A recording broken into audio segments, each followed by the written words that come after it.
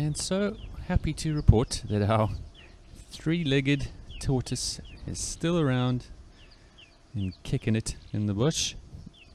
This is of course our resident leopard tortoise that we see from time to time around the waterholes. We assume it's the same one, but considering it's conspicuously obvious with its 3 legs, I'm sure that this is the same one.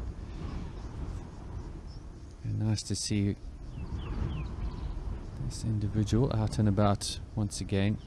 They actually have very few natural predators. You'll occasionally see lions and hyenas having a go at them. There's also reports of hornbill quite enjoying, ground hornbill that is, enjoying tortoises. For the most part they have very few predators. And of course that distinctive coloration showing those beautiful leopard-like spots. This is of course a leopard tortoise, showing once again the incredible tenacity of all the animals in the wild who can handle severe injury